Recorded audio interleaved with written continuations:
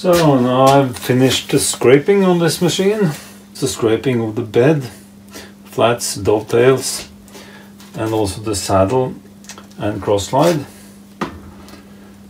to within specs, which I try to hold as I've learned, 4/10 over foot. That means 1/100th of a millimeter over 30 centimeters. Then I try to halve that as a production tolerance. I'm testing the saddle, the flats on the saddle.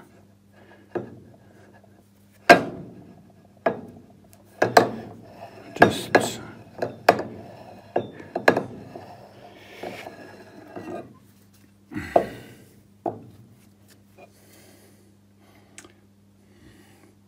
it's beginning to look good. And I promise you it wasn't looking that good from the start. So then when I've tested this flat, I will do the dovetail. And then I have done the saddle, the cross slide. So I'll test the saddle ways with the cross slide ways here. As well as, of course, just measuring on the table that these are flat. With parallels on the granite, and then measuring to these surfaces here from here, or I can have it here and just test it, of course, with the indicators, and then I will glue it up with a straight edge first before I do the cross slide.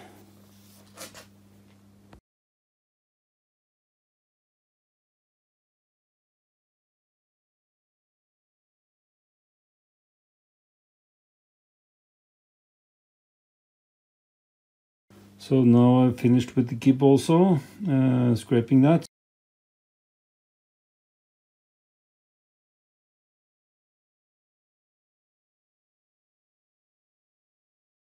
I could have, instead of scraping it all down, I could have bent it a little bit first, but since this is not a triangular gib, I mean one that would become prone to be too thin when scraped too much, or scraped at least. That happens. This piece of just flat gib is not prone to that, so then I just opted to scrape it instead. Anyway, now this is now functional.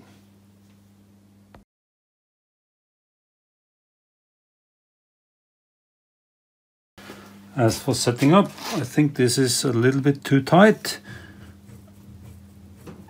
Whereas you don't see any movement at all. I can still move it, although a bit like too much friction, I think. And there's hardly any movement. I mean, that's a little bit too tight. So better would be like having just a little less tightness here. Little bit more movement. Of course, you want to be able to move it, slide it without any tight spots, and not too much force, and still have no play or minimal play.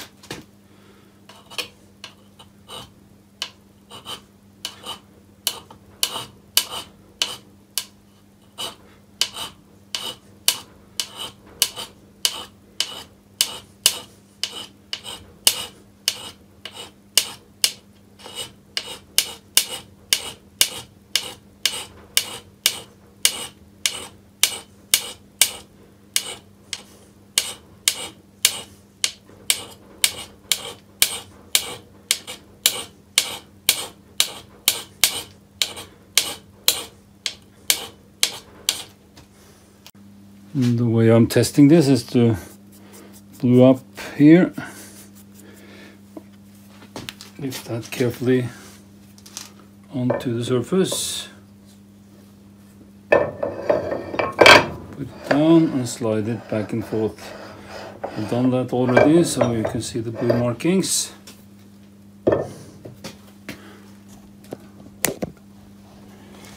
Of course, now I've worked on this a while, so it's starting to be decent, at least lengthwise coverage, but far too little POP and PPI, but at least POP, you see the markings, although present all the way, are too small and too far apart. So I have a way to go. And at this point, of course, I can also then use the straight edge. But at least this here gives me the possibility, of course, to retain both surfaces plane parallel. And of course, having already established that all corners are equal to the bed.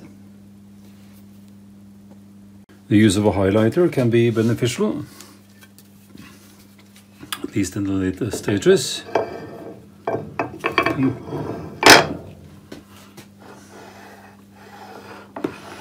So you're able to see the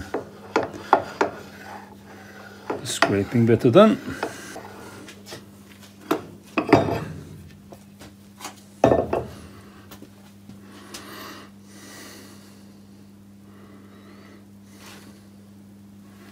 Yeah, far from perfect. But improving at least.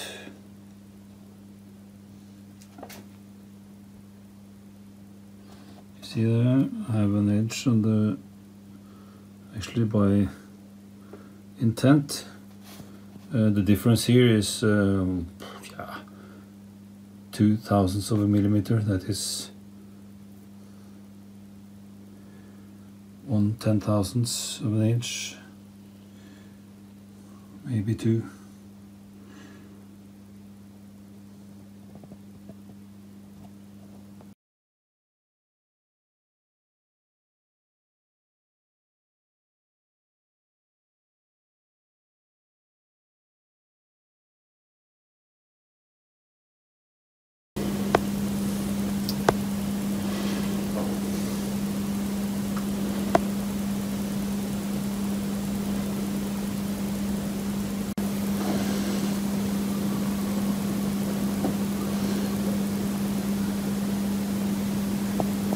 Testing parallelism between the two dovetails, normally then with pins here and here in the dovetails, and then measuring 3 times like this. Now I just wanted to show you an alternative method using this jig, which is comprised of 2 semicircles here, and then I just put a pin underneath here. So just move this along the ways here. I see that I'm within